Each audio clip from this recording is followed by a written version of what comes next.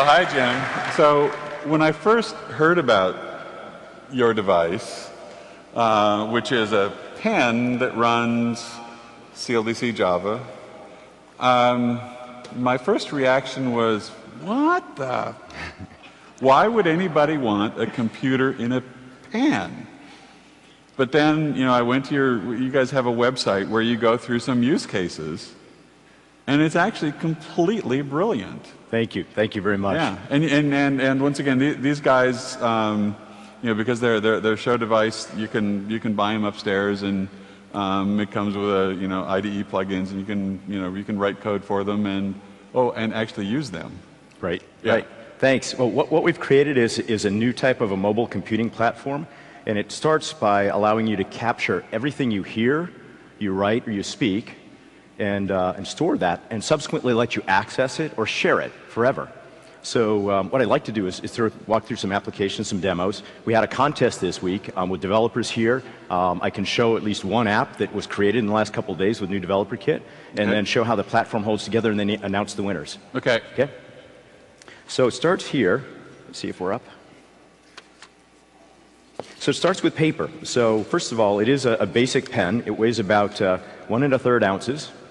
And what I can do is, let's see, we've got some plugs to here.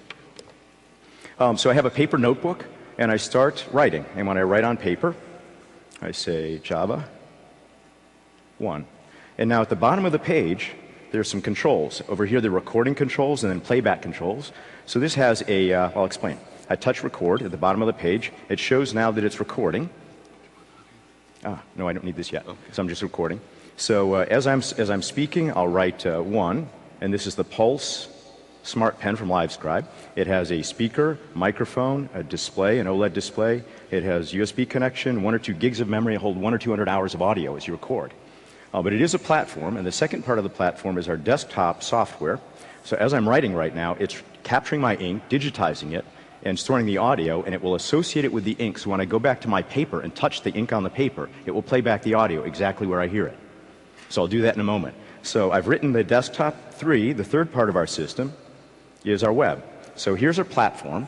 Now if I come to the bottom of the page and I touch stop, I go back here. Now I'll plug in, I could play it here, but I'll plug in an external speaker so you can hear what I just did. So I touch 1.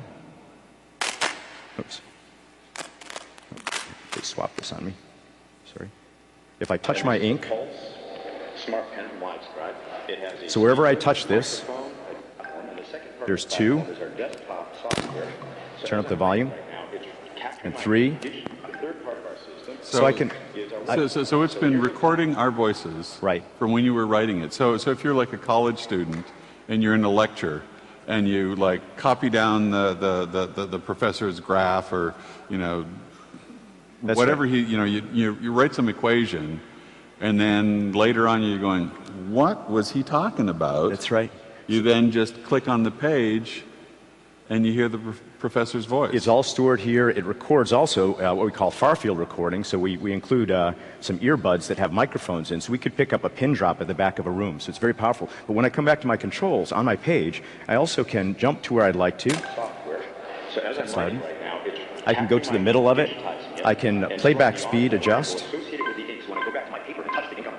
So I can speed it up. I could go normal speed. I can slow it down. And on the display at this point, if you look at it, you can show I recorded 46 seconds worth of audio. We're at 44 seconds right now.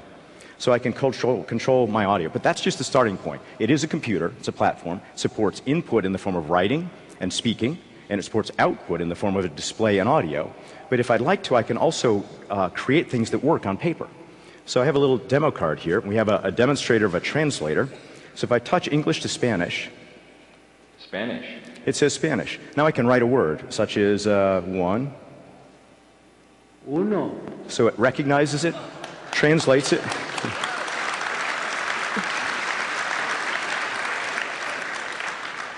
All right, coffee. Café. Please. And my writing's not great. Por favor. Now from there, I could change languages to Mandarin, for instance. And now touch the same words, just tap it. Or maybe to Arabic. واحد قهوة من فضلك. Okay. Good. Thank you.